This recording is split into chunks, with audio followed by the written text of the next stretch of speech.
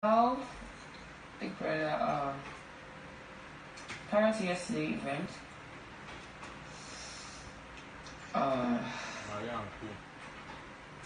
okay, let me start with it. If I was Maria, Pere, be first on my mind.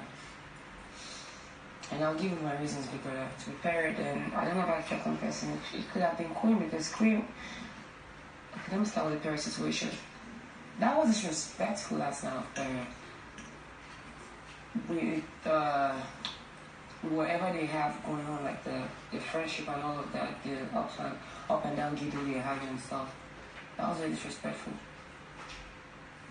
This is a head of house, a past previous of the house who made it clear you don't want disrespect. You want everybody to, I want everybody to disrespect me. I want this, I want that. I don't know if you remember, because I told you last week, I'm like, I think Pere shot himself in the leg with that. If there was no special power given to the head of house yesterday, I'm sure that dude would be up for eviction like right now. Like, it was too. At first I was like, okay, you're being tied and iron hand, using iron hand and face with everyone, like with the whole military thing. I'm like, okay, I understand that, because sometimes we can be kind of reluctant and just too comfortable in the house, and because we're your friends and all of that, I understand. But got to an extent like, no, you don't do that. You want a respect, and now your deputy is now head of house, and you that same day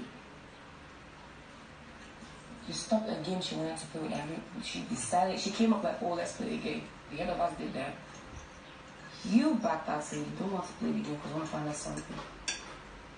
Then you tried bullying WhiteMoney. Like, you tried getting violent with WhiteMoney and all of that. That was disrespectful. This is a girl you say you're in love with, and she is head of house. You should at least respect that fact, even just for the first day. So if I was Maria, Pere has already, it should be like number one. I'm just looking for the second person to add to it.